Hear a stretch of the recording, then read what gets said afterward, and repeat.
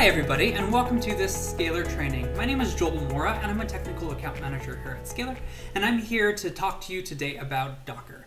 And what we're going to be focusing on today is the Scalyr Docker agent. And from a high level, what we're going to be doing is installing the Scalyr Docker agent, configuring it. I'll show you where the configuration options are as well, so you can kind of go through them yourself.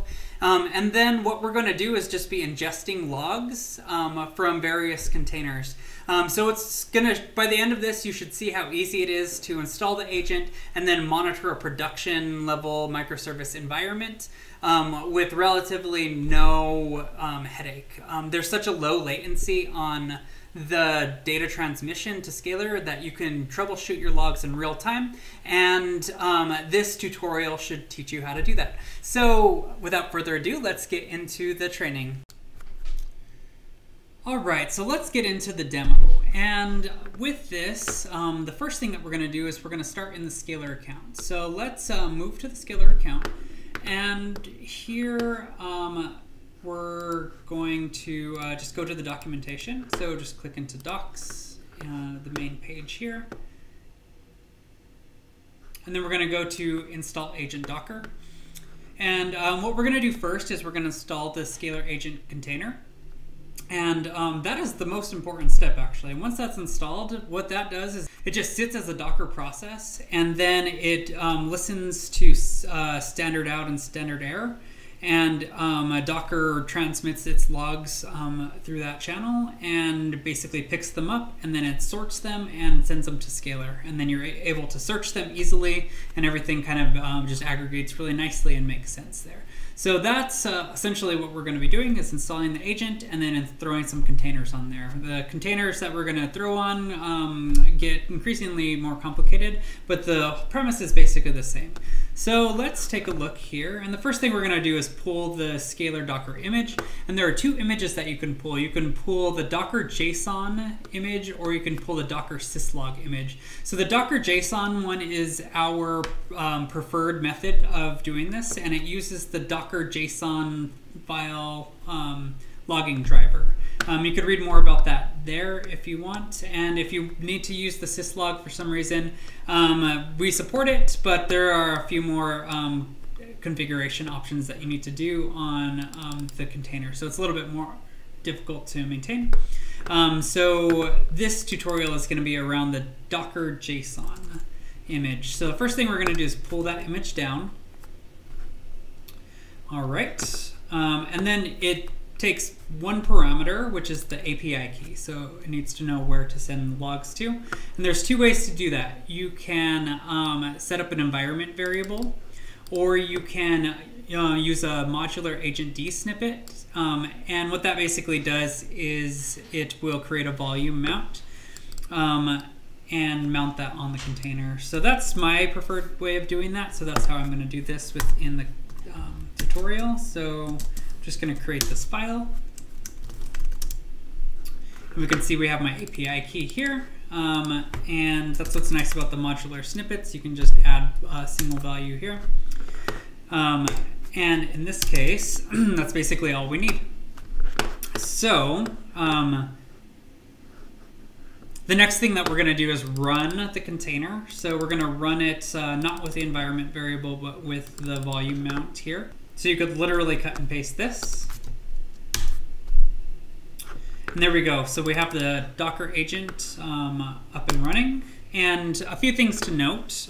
First of all, Scalyr kind of aggregates the names and the container IDs and such. But the container ID is what you should note, because that is the server host name. So that's what we're going to be searching by. So let's just go to our logs, log start page here. And if I search for that container name, we can see we have a new server host here. If you wanted to change that server host name, you can also do that. If you scroll to the bottom here and you click into setting a server host name, you can do that. There's also configuring the Scalyr agent, which we'll get a little bit into, but just know that those are resources, and then you can kind of expand into that. So let's refresh here.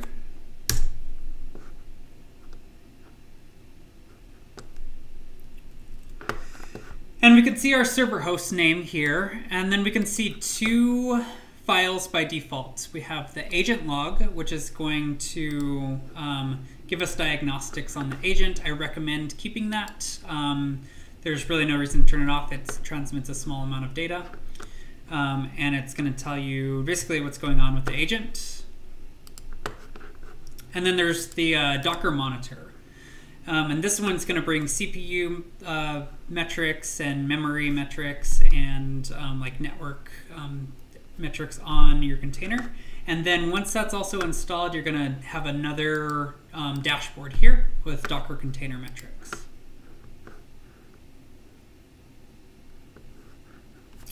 Here you go.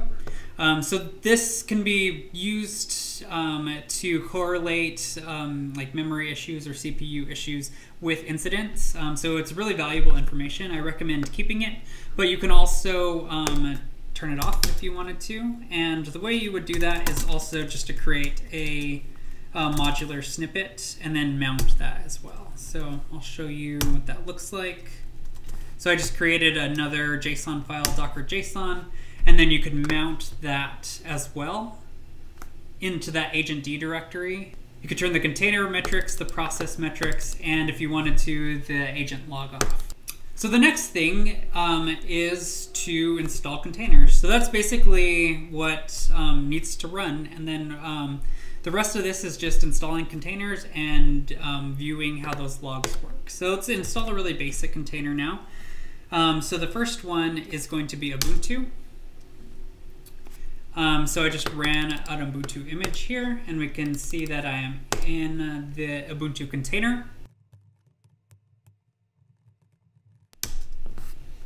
Okay, so now that I'm running just some command, one thing that I can do now is if I refresh,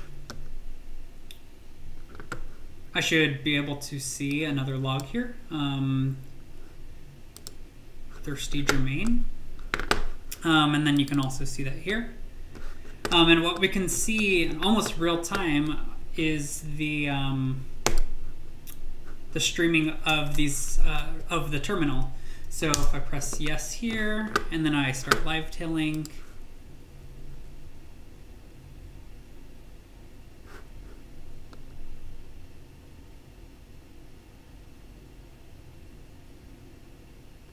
we can see the data start streaming in almost in real time, which makes it very nice if you're trying to troubleshoot things within your application or within your container.